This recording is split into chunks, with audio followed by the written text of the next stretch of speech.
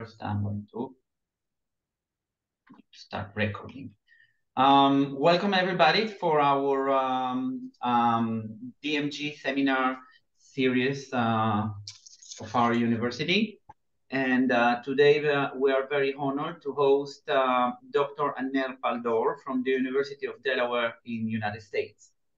So thank you very much for coming, even that it's very early morning for you, Anel. Some words about Anel. He graduated from the Hebrew University in Jerusalem in 2011, majored in geology, and then he received his PhD from the same university, Hebrew University, in hydrology and water resources program in 2019. Then he started a postdoc position in 2018 at the University of Delaware. And in 2022, he started an associated scientist position at the same university, University of Delaware in the United States. So today, Dr. Paldor is going to talk about dynamics of offshore freshened groundwater reservoirs. So the podium is yours, and thank you very much. Thank you very much for having me. It's a great pleasure and honor to talk in front of the wonderful people of the Charney School. I have nothing but great memories from the short time I spent there. So unfortunately, I couldn't be there in person, but this is also exciting and I'm grateful for the opportunity. And as Nicholas mentioned, I'm an associate scientist at the University of Delaware. And in today's talk, I'm going to focus on a phenomenon that's increasingly observed worldwide. I'm going to introduce the problem in greater detail in a second, but I'll say right off the bat that by offshore freshened groundwater, or OFGs, we mean freshened groundwater that occur underneath the sea in depths or in places that you typically don't expect to find them. If you think about a groundwater reservoir of freshened water sitting underneath tens or hundreds of meters of seawater column, you expect it to be cleared away from there quite rapidly. But as said, we see offshore freshened groundwater in places we don't expect to see, and I'm gonna try today and hone a little bit on the dynamics that facilitate the occurrence of this phenomenon. And so I'll start, as I said, by introducing the problem, giving you a little bit of background on why this is important and why we are interested in these reservoirs and the dynamics of them. I will then shift to talk about the Mediterranean system that I studied a couple of years ago. I'll talk about the Achaziv submarine canyon and how that serves as an outlet for the occurrence of OFG, offshore freshened groundwater. And I'll then talk a little bit about faults. We know that faulting is quite abundant in the Eastern Levant and in that area of Northern Israel or the Israeli-Lebanon border. So I'll talk about how faults come into play in the hydrogeology. And I'll then talk about a little bit about future plans that we currently have, an NSF proposal we're about to submit to compare the Mediterranean system with the Hawaiian system, which obviously is a completely different geological setting, but it's also a system of OFG. And hopefully I will have enough time at the end for some concluding remarks. And I will say right off the bat that I'm a hydrogeologist. I'm not a marine scientist per se. And this phenomenon, or the OFG phenomenon, is unique in its interdisciplinary interests. So marine geophysicists, marine biologists, I think I'm going to touch a little bit on some of these disciplines and how they are related to the OFG, but I myself come from the hydrogeological perspective, and you'll see that throughout my talk. That's where my main interest lies. Okay, so diving into it, to introduce the problem, we know that offshore freshened groundwater occur over multiple scales under the ocean. So typically the deeper the aquifer, the further offshore the fresh groundwater can reach. And this conceptual diagram from this 2010 paper, I don't really like it, honestly, because if you think about the physics here of the fresh and groundwater wedges, this is not physical, that the flow just gets stuck. We need to have some outlet for the flow to explain where this goes and where the onshore, offshore flow of fresh groundwater ends. But if we focus on the near shore scale, that's where things are pretty simple and pretty well understood. And already in 1959, more than 60 years ago, Cooper drew this conceptual diagram, which is amazingly similar to the way we draw it today, or at least to me, it's amazing because Cooper obviously didn't have the computational resources that we have today and the abundance of data and observations that we have today. But he, just by intuition, drew this amazingly similar to the way we draw it today. And so what happens in the near shore scale or in phreatic aquifers is that you have elevated water tables with recharge on land or rain infiltration on land that pushes fresh groundwater flow toward the sea.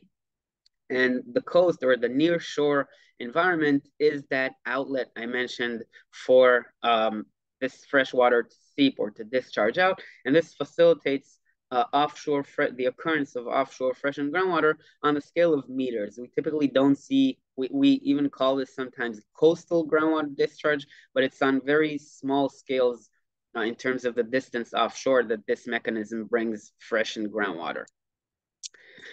On the shelf scale, there have been a couple of modeling attempts. Obviously, on the shelf scale and in deeper parts, we rely heavily on modeling because we don't have a lot of wells or observations, direct observations offshore. And this 2005 paper by Alicia Wilson attempted to explain different groundwater circulations on the shelf scale. So this is a couple of hundreds kilometers offshore. And what she showed is that groundwater discharge in deeper parts of the shelf are given by temperature gradients or thermal gradients, and this is geothermal convection. But if you look at the salinity in the lowest panel here, all freshwater, all salinity gradients are limited again to the coastline. So this tells you that we typically don't expect to find freshened groundwater for these normal, so to speak, normal settings of distances greater than a couple of meters or a couple of tens of meters offshore. However, as I mentioned in the opening slide, we see offshore freshened groundwater in remote areas offshore quite often, or more and more around the world.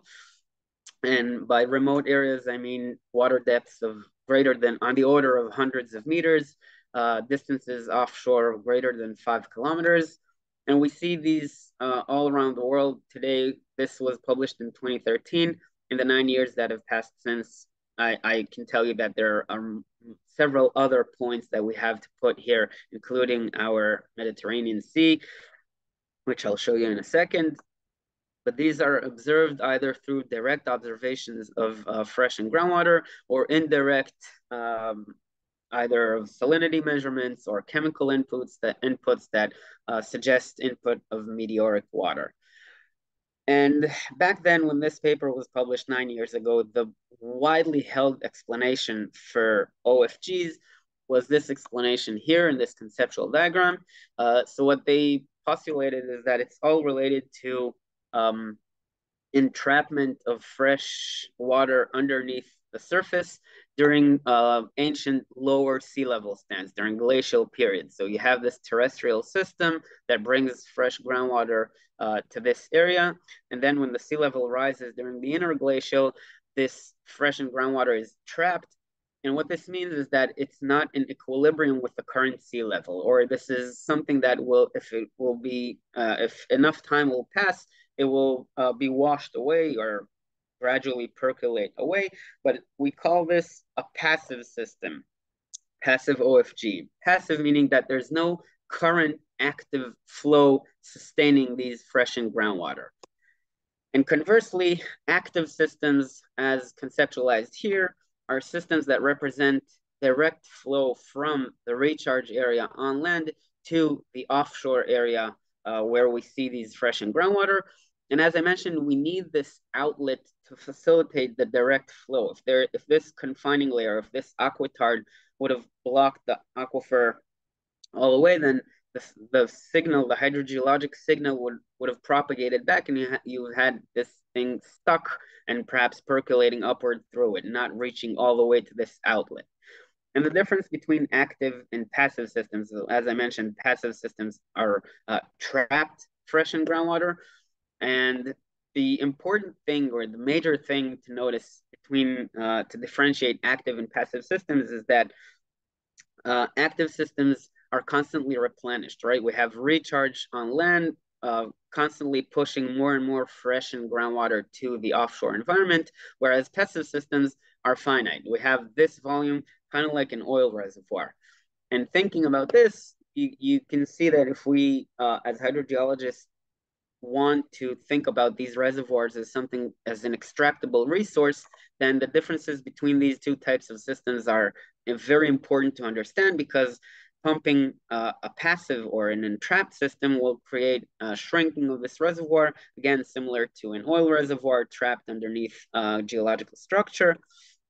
Whereas active systems are, at least in theory, infinite, right? It obviously depends, the rates of extraction obviously depend on the rates of recharge, but essentially there's nothing that limits the flow of this constant replenishment.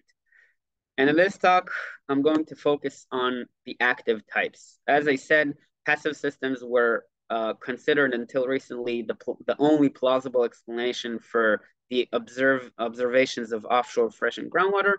But in recent years, we've been gathering more and more evidence for active systems. And what I'm going to show you in the next 30 minutes or so is how this occurs in the Mediterranean and also in Hawaii. And I'll talk a little bit about the comparisons, but again, just to mention that these are all active systems representing current or modern hydraulic connection between the onshore recharge area and the offshore freshened groundwater reservoir, facilitated obviously or mostly facilitated by discharge offshore, by groundwater discharge offshore. Okay, so switching gears here to the actual science, or the actual scientific part, the Mediterranean system and the Achziv submarine canyon. I'm assuming the area is well known to the majority, at least the majority of the people in the crowd, but just in case, this is the coastline of the Israel and northern Israel. This is the Western Galilee mountainous area, and the offshore Eastern Mediterranean here. This is the Achziv submarine canyon carving into the shelf, leaving something like 2 kilometers width of shelf in this area. And when we started off a couple of years ago studying this system, we had a couple of indirect observations from the Achziv Canyon that suggested or hinted toward groundwater discharge in the canyon. So first of all, Mia El-Assar found increased dolphin activity, and that's increased biological activity is often associated with groundwater discharge, because groundwater delivers nutrients that sustain ecosystems, or that provide sort of hotspots for ecosystem functioning, and that's also true for the marine environment. So the increased dolphin activity observed by Mia El-Assar suggested or told us that we might be seeing seepage in the Achziv Canyon. And also Maxim Rubin Blumenthal found oxidizing bacteria on the seafloor, again suggesting delivery of nutrients through seeps. And with that, we started thinking about the onshore-offshore hydrologic system, or hydrogeologic system. And the first thing to do was to better understand the geological structure. So we wanted to construct this AA prime cross section going all the way from the mountainous area to the deep basin through the Achziv Canyon. And to do that, we had several sources of information, including multiple water wells on land, the geological map drawn by Sneh in 2004. And I'll just say on this geological map that the green parts here are the interesting layer. That's the Judea Group aquifer. More generally, it's carbonate rock layers from the Cretaceous, the Jurassic Cretaceous. And I'm saying this because I'll touch a little bit about Lebanon in a couple of slides. So we call it in Israel the Judea Group Aquifer, and that's the name I'm going to stick to, but it's generally referred to as the Cretaceous carbonate layers. That's the green areas here, and their exposure on land represent the recharge area. That's where the rain falls and infiltrates into this confined aquifer. And you can see it's confined further toward the sea, because these are younger sediments that cover or that the Judea group is buried underneath. We also had the the structural map for the Judea group that was constructed by Uri Kafri and Fleischer from 2003. And lastly, the offshore portion of the section that I'm going to show in a second was constructed with seismic lines through these transects that you see here, these different surveys. And one thing that I will note is that, first of all, unfortunately, there was no one seismic line that crossed or went along the canyon. So the data within the canyon itself was sort of interpolation and projection from the canyon bathymetry onto these sections on its flanks.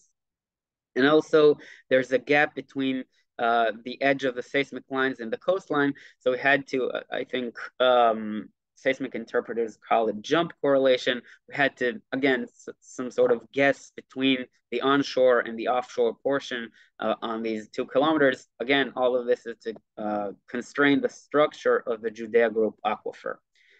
And with all these sources of information, the geological cross-section that we built looks like this. And this is a simplified version of it. I only used the dual model. The Judea group is in pink here, and everything above the Judea group was colored in the same color. We call it post-Judea. But if you're a Mediterranean geologist, a marine geologist that studies the Mediterranean, this is going to annoy you, because there's a lot going on and a lot to differentiate between the post-Judea groups, the Sakia, the Mount Scopus. Some of these are actually aquifers and are not aquitards as drawn here.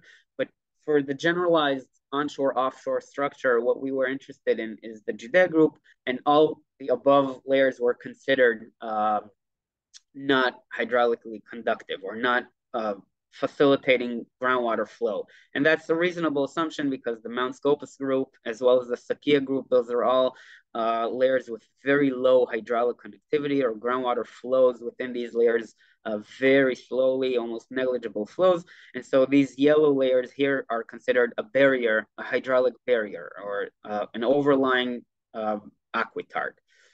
And the important thing to notice in this geological cross-section, as I mentioned, this is the recharge area on the Western Galilee. But what we found through this subsurface analysis is that the submarine canyon, the Achziv submarine canyon, exposes or outcrops the Judea group aquifer to the Mediterranean at the hinge of this anticline. So we see this flexural structure, which is pretty commonly drawn for the Cretaceous layers in the Eastern Mediterranean. But at the Achziv Canyon, there's an outcrop of the Judea group, and this is a key feature of the geological cross-section, because this provides a potential site for groundwater discharge. DSGD stands for deep submarine groundwater discharge. So we're talking about depths of a couple hundreds of meters, something like somewhere between 5 and 10 kilometers offshore. And with this geological cross-section, what we as hydrogeologists always start with is a groundwater model. And so this is a fee flow. Fee flow is finite element flow and transport numerical model. It simulates groundwater flow and solute transport. In this case, the solute is salt, of course, because that's what is dissolved in seawater, and that's what we're interested in.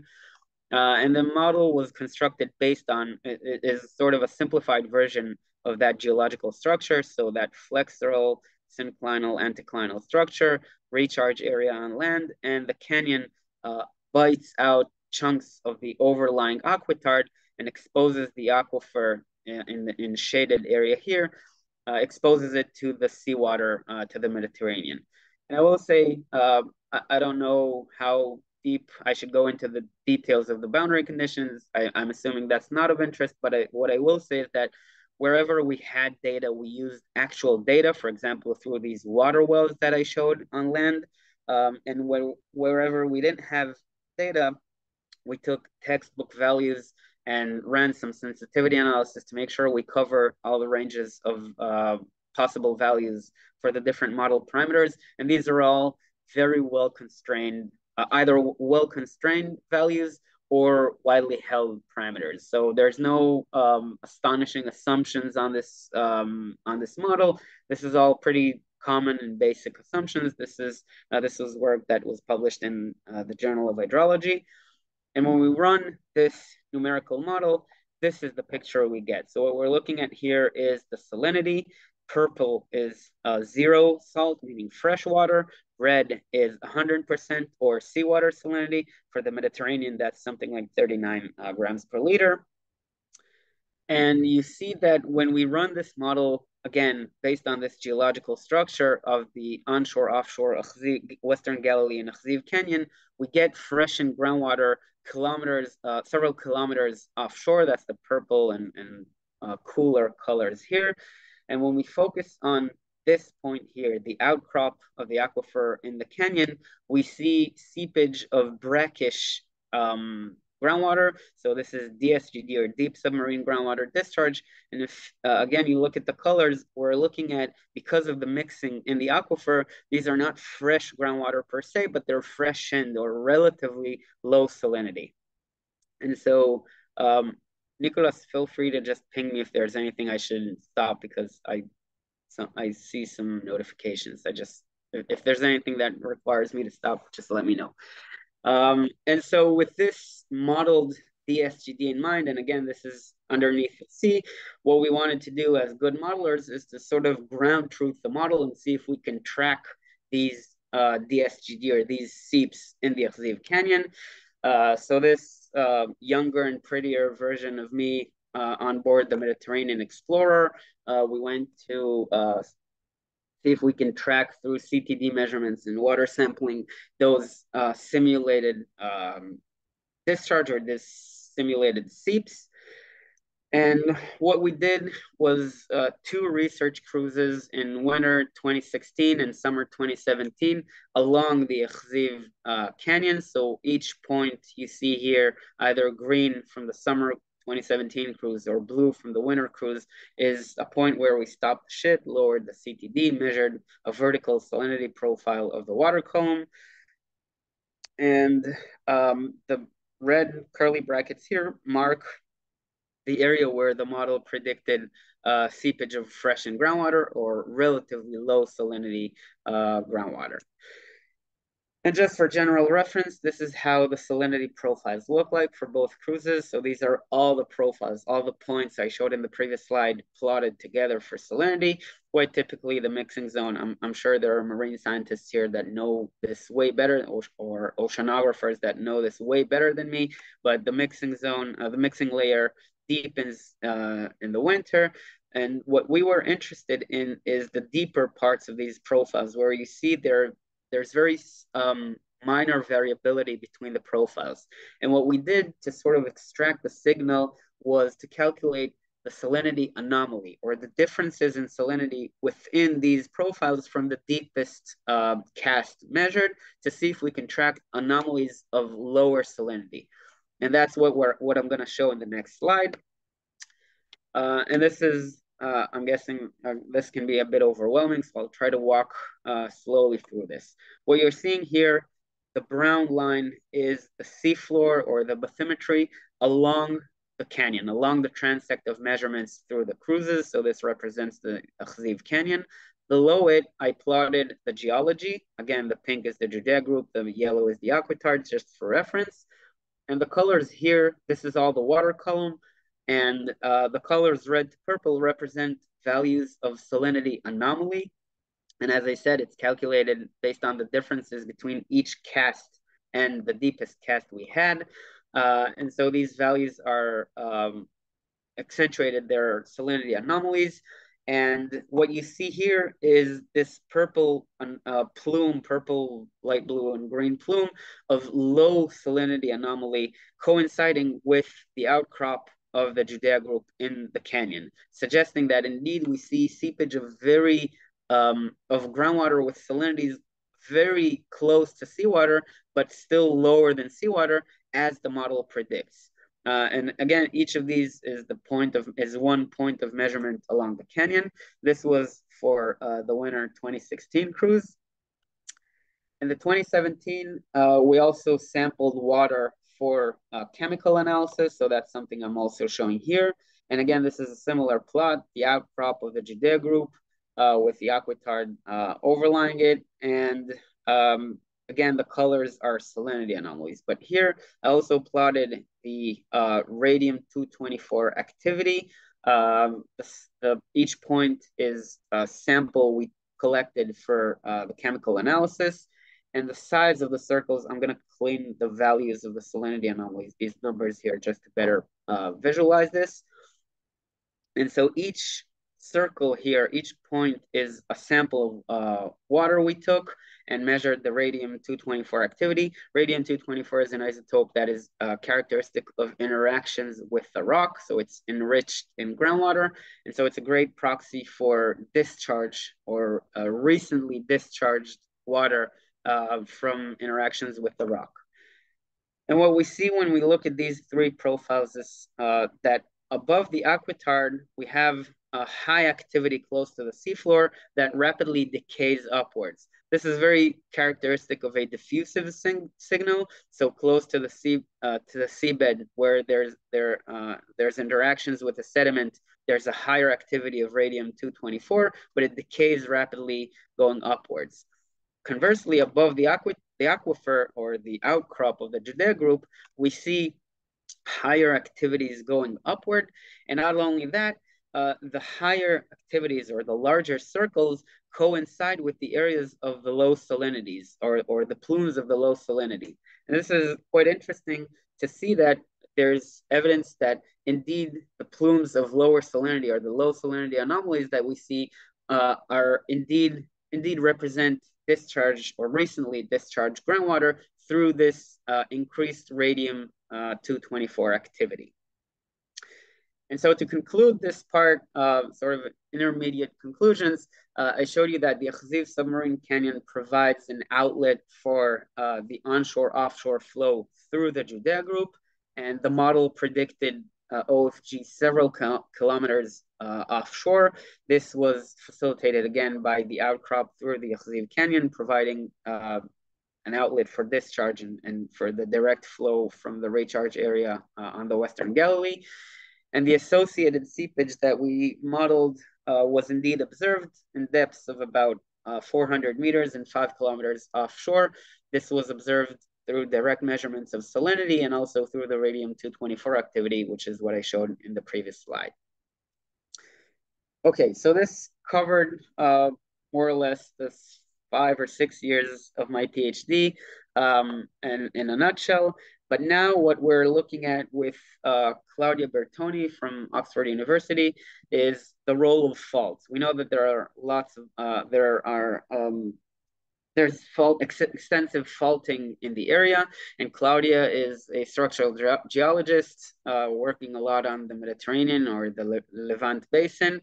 She has access to a lot of data from areas that we didn't have, and she and her student mapped some of these faults and focusing on the Cretaceous layers.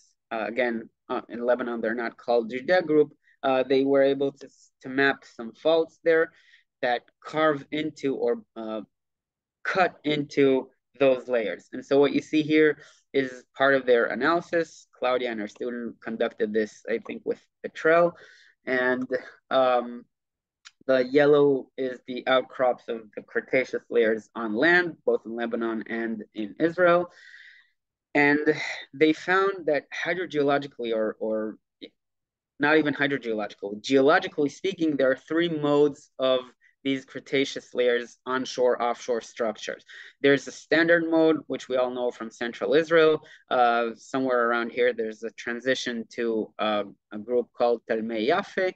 There's the canyon mode that the aquifer or the Cretaceous layer is exposed offshore through carving out of the canyon. But further to the north, they found that a fault cuts into these Cretaceous layers, and that was interesting to study hydrogeologically, or from the hydrological, the groundwater perspective.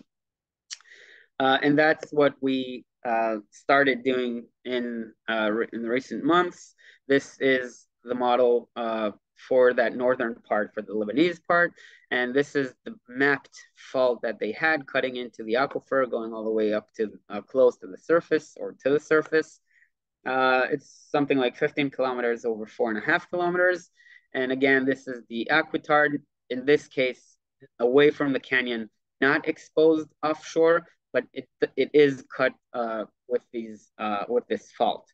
And this was the baseline simulation we ran, but we also, to test the role of faults, we also tested hypothesized faults, including these two. So a fault that intersects with the surface at the same place, but is a vertical fault, so representing a strike slip regime, which we know is abundant in northern Israel and the Western Galilee, and Lebanon too. And also we modeled a deeper fault because this was the shallowest fault observed, so we focused on that. But in other places, it's very possible that deeper faults are what represent the connection between the aquifer and the sea. So the blue here is the sea level. This is all the offshore portion of the geological structure. And again, this was simulated with free flow, and this is what we get. These are the observed, the modeled salinities with the baseline fault, which is the actual mapped fault. And what you see is that the transition zone between the fresh groundwater, the purple, and the saline groundwater, the red, develops around the simulated fault. And so with that, we can, this was an interesting observation, or an interesting simulation, telling us that the fault controls the extent of salinity. And as I said, we modeled also a vertical fault, and you see that simulating a vertical fault that cuts the surface in the same place changes the salinity structure. We see more purple penetrating further offshore, and these brackish groundwater reaching deeper in the basin than in this case. And the deeper fault is completely different. It pulls fresh water even further. And so again, thinking about the onshore, offshore flows, this is sort of like a canyon that provides the outlet for discharge of groundwater, facilitating this onshore, offshore, or active OFG system. So the faults are very important to consider. That's the conclusion from all this. And this is a paper we're now writing.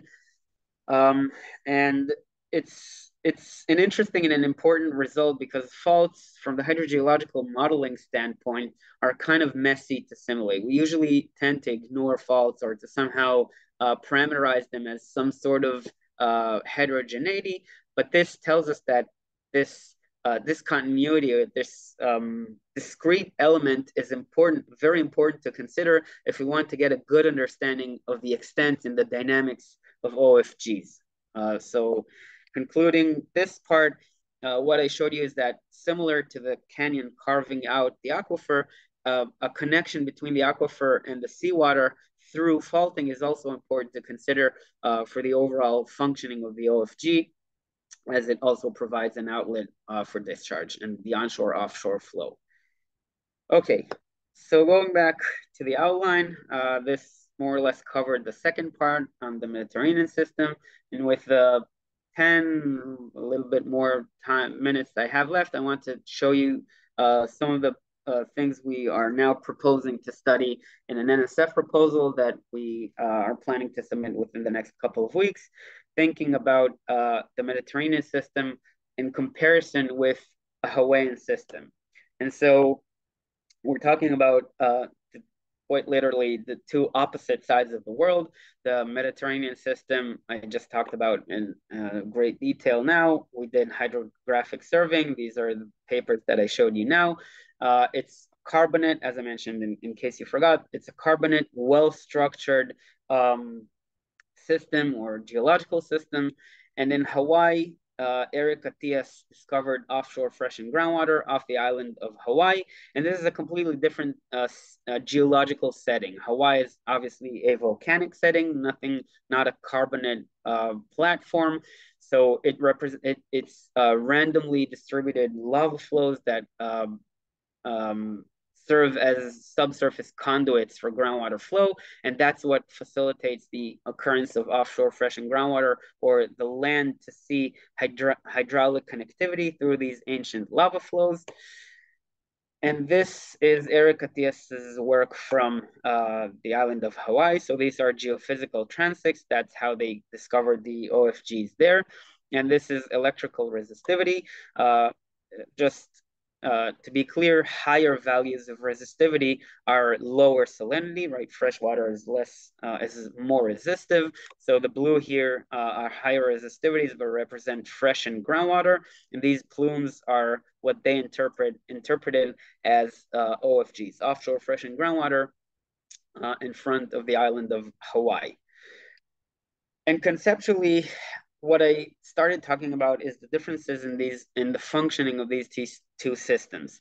And what we are thinking of in this proposal is expanding to the lateral dimension, to the along-shore axis. So when we model things in 2 dimensions, which is what I showed you up until now, we always think about the onshore-offshore dimension, or the frost-shore axis, which is the important thing when we think about active OFG systems. We want to understand if and how the recharge area on land is connected to the OFG reservoir offshore.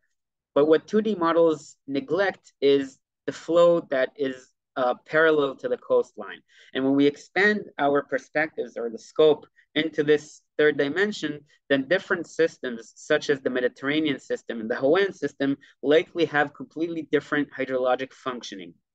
And so thinking about the Mediterranean system conceptually, these are all map views.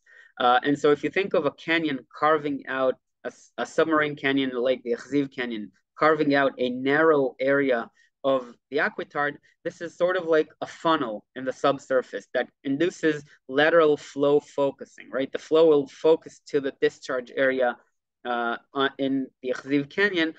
Conversely, a randomly distributed system, or a braided system of lava flows that is sort of random, will have lateral flow focusing on a much smaller scale, or much less significant. And this is important to consider in the overall hydrologic functioning, thinking about this 3rd dimension and the lateral flow connectivity, which is not something we've been thinking of as hydrogeologists until now. We've always been focusing on the onshore-offshore dimension, but this is interesting to think about if we want to further develop these OFGs as resources.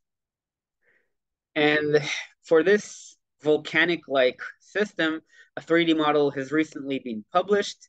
This is a 2021 paper by my postdoc advisor, Holly Michael, and a previous postdoc of hers, Leo Gang.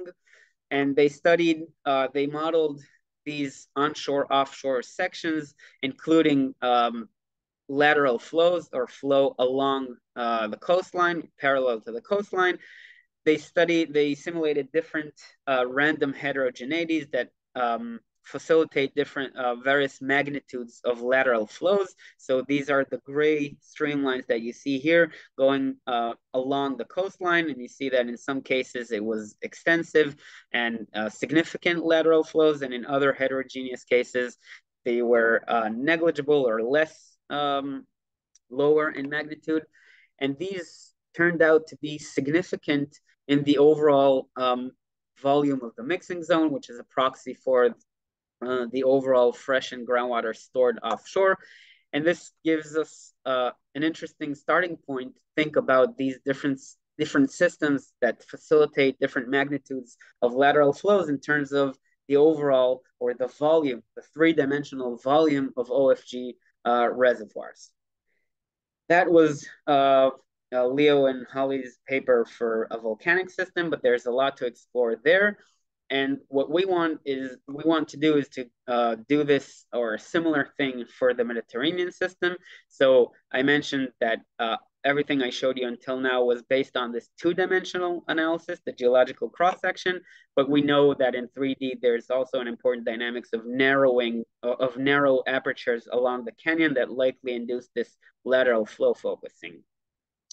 And so for this system, these are very preliminary results we included in the proposal, but we simulated these two generalized or simplified versions of the canyon system or the carbonate system in the Mediterranean. And so on the left here, you see a representation, a simplified representation of this 2D system. So this is the entire model domain with an aquifer in yellow confined by an overlying aquitard, and it outcrops along this canyon offshore. This is, again, a generalized or a simplified version of what I've showed you previously with the fee flow model. But what we did to include in the proposal is to simulate a three-dimensional system with this canyon-like exposure. So on the lateral sides of the canyon, the aquifer is not exposed to the sea, only in the canyon.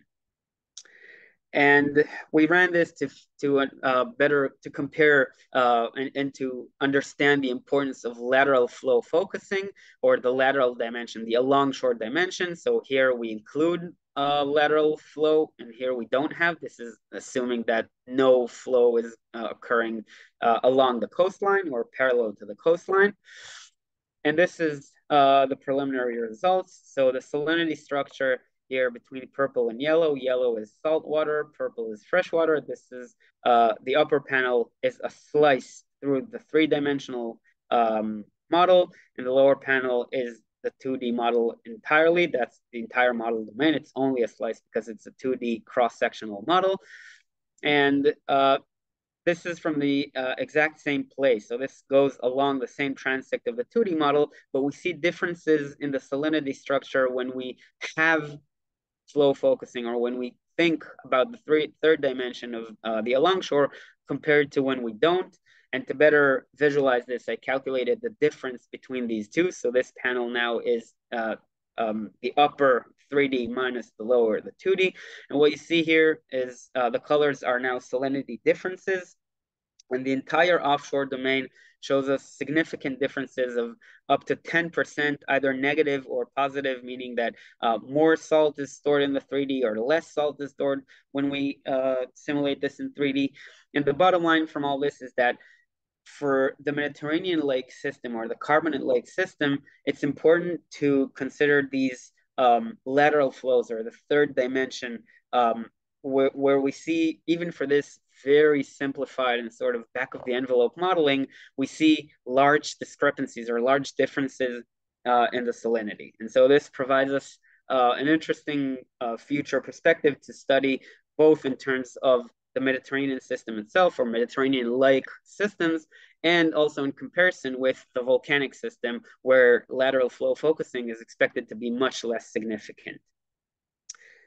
And so just to add this to the list of the conclusions, I showed you that in volcanic settings such as Hawaii, the onshore-offshore hydraulic connectivity is facilitated with randomly distributed ancient lava flows, these channelized conduits.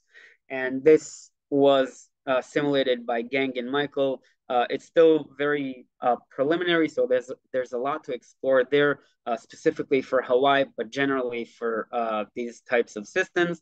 And conceptually comparing these two types of systems, the Mediterranean funnel-like system and volcanic system, we expect to see significant differences in the hydrologic functioning of these two.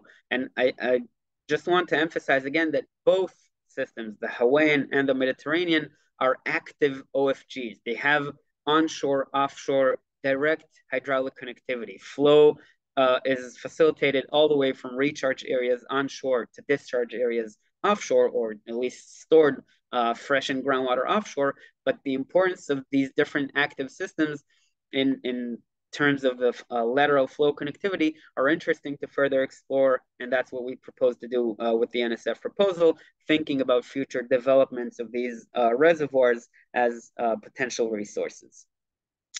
And so with that, with a couple of minutes spare, I'd like to thank my collaborators. The Mediterranean model I showed initially was constructed in my PhD, so I want to thank Einat Aharonov and Oded Katz, who are my PhD advisors, and Holly Michael is my postdoc advisor here. I mentioned Claudia Bertoni and her student Benjamin Penny. They did the expanded the Levant model further to the north.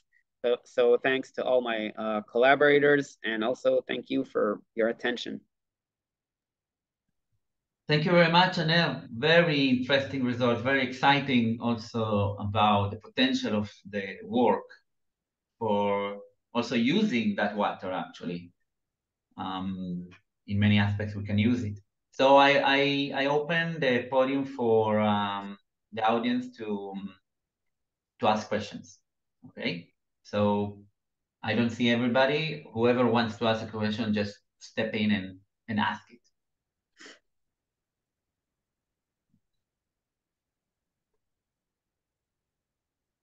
No questions so far. Don't be shy. Well, until people think on a question, I will ask. Itzik. Itzik, go ahead. Hi. Great talk. Very interesting stuff. You know that I've been liking this for a long time. Thanks. And I'm really thrilled about the concept. There are some questions I have.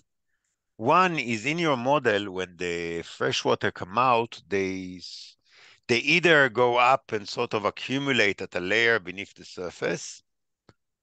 You see like a blob beneath the surface in your measurements.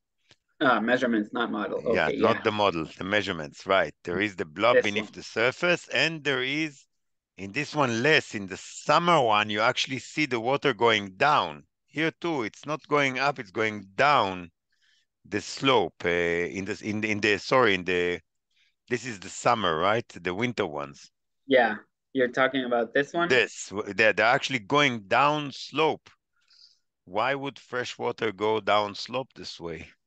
Yeah, that's a great question. And why would they accumulate in a layer also? Okay, so why would they accumulate in a layer? You're talking about the upper plume, this upper plume? Okay, so the explanation that Boaz Lazar, who I forgot to mention as the person who helped me with this, he thought that this may be, so the upper plumes, or the separation between plumes that is also observed here, may be related to episodes of discharge. He called it burps of discharge of groundwater that somehow ceased at some point and then reoccurred. And it's not very hard to think of oceanographic mechanisms that would, if you have higher sea level or tides that sort of clog this flow, and then you have a release of the burden. So you have these episodes of different discharges, which, if after the freshwater starts to expand, or this plume starts to expand within the water column, then you'll get this structure of expanded plumes that represent different episodic seepage, episodic discharge events. And as for this lower slope, I'll say two things. First of all, if you look at these values, there's a great deal of uncertainty here. I think the signal here is very significant, is significant compared to the error. The calibrated error was 10 units of anomaly, and this is minus 39, so it's 4 times higher signal. But it could be that this is the specific structure of the plume. There's a great uncertainty on it. I can't swear that this is exactly how the plume works. If I am to suggest an explanation for this structure, then I would say there are likely temperature differences between this discharge water and the water column. And temperature differences may mean that the density differences play differently than what we expect between freshwater. So essentially, you're right. If it's only salinity, then freshwater, we would expect it to go directly up with a buoyancy force. But if you think about temperature differences, this may be cooler water that is heavier overall, even though it's lower salinity. And so it sort of slides down with the slope. But again, Do you have the temperatures from the wells? There are no temperature wells. Of the wood. We don't have wells here. No, I mean the onshore wells. Oh. Do you have temperatures there? So some of these are, so the water wells I got from the Water Authority, and the data there is not very well organized. I think they had water temperatures only for some of the wells and mostly the shallow ones, which is unfortunate because the deeper ones are the more interesting ones. So yeah, but I agree. This is something that we need to think of, and I'm not sure why this looks like that. Did you plot the thermal anomalies together with the salinity anomalies? You made the measurements of temperature. I did. I have them. I don't have them on my here, but Boaz Lazar said when he looked at the temperatures that he doesn't believe the temperatures are significant to plot, and so we excluded them from the paper. And honestly, once I published the paper and moved on to my postdoc, I have the data and I'm happy to send it to anyone who's interested. That's easy, but I haven't looked at it deeply. Maybe one more question before I let others ask. The faults, how did you parameterize? What is a fault in terms of your model? That is a fantastic question. And as I mentioned, the importance of this is because hydrogeologists really hate to work with faults. Faults are these discrete elements, this discontinuity, which we don't like in the models. They always destabilize the models. And numerically speaking, they're virtually impossible to model.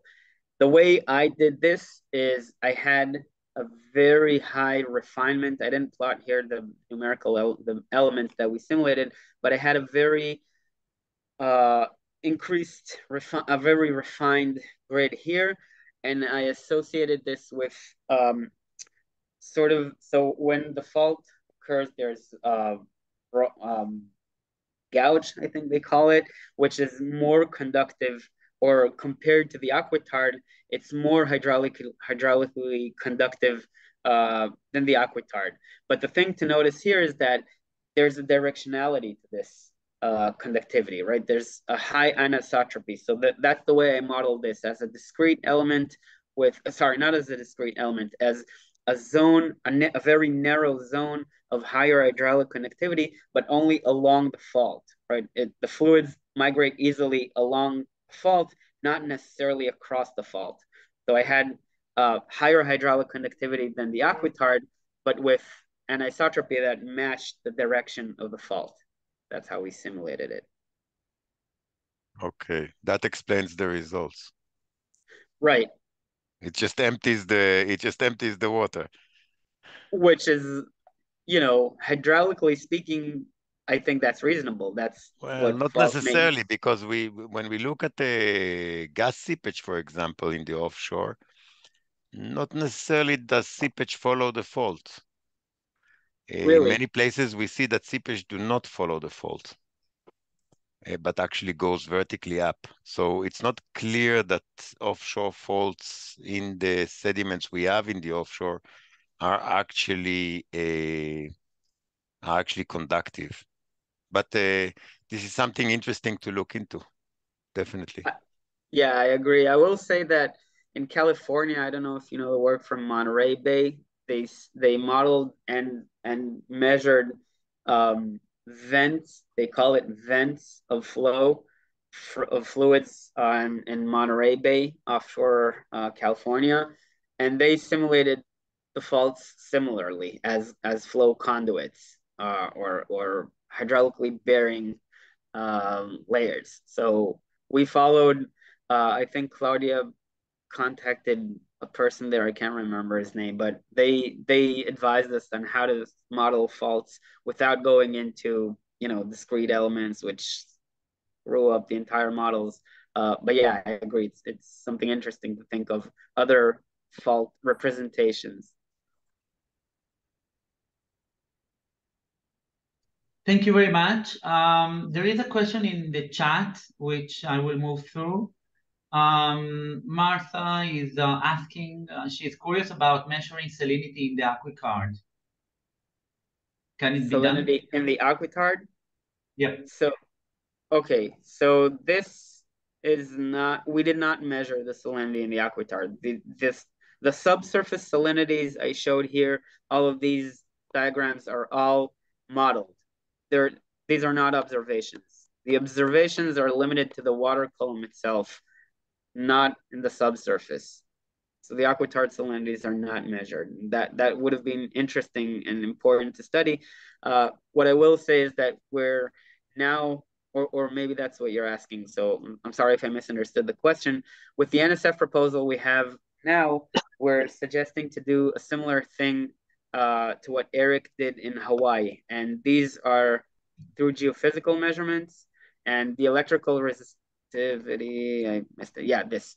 So what this does is you travel with a ship on the surface, and there's a lot of geophysical measurements, but this specific one, I think they call it CSCM, and Itzi can probably correct me if I'm wrong, controlled source electromagnetics, and they have a source of energy and a receiver, and they measure electrical resistivity of the subsurface. And that's limited to certain depths depending on the instrumentation you have and the salinity gradients. But generally speaking, it's an indirect observation. You don't have wells that you drill into and actually touch, so to speak, the water. You just measure them through geophysical measurements, in this case, electromagnetics. That answers your question. Thank you. I will like to ask myself, how do you think the water, the discharging water and the different salinities may influence the biology and the benthic biology? Yeah, so that's Maybe a I great mixed it question. up, I don't know. No, that's an important question because, as I mentioned, there are a lot of stakeholders in this phenomenon. Whether or not we have discharge is important for biogeochemists, marine biologists, and also one thing I didn't mention, and that's probably interesting to think about, is seafloor morphology, because seepage forces have the potential to alter the seafloor sediment transport and destabilization. For the biological aspect, I will say that the interactions of the water with the rock enrich them with nutrients. I showed this. I showed an enrichment in radium, but there are other nutrients that are enriched when groundwater seeps through the sediment, and this is known to provide. I think it's known. This is not my field, but from my conversations with marine biologists, wherever you have seepage, there's greater ecosystem functioning or more or richer ecosystems that rely on these seeps that supply nutrients. Okay. And just to follow up on that, when we think as hydrogeologists, when we think of further developing these reservoirs as resources, for example, pumping them, one of the things that we want to simulate with the proposed work is how pumping these reservoirs will reduce discharge, and will this have an effect on the ecosystems, on the marine biology. And so it's an important thing to consider as sort of a collateral environmental impact of the hydrogeology, which we as hydrogeologists tend to focus only on the dynamics of flow and transport, but it's definitely important. Okay. Okay, thank you very much. I think that we are a little bit over the time, so if there are no further questions, perhaps we should let you go for your daily routine. So Great. no, Thank you no very further much. questions. But in any case, if somebody has a question, I'm sure that Anna will be answering by email. Very happy to take any questions you have through email. Feel free to get in touch. I'm really happy to chat and discuss. Thanks, Beverly. Okay.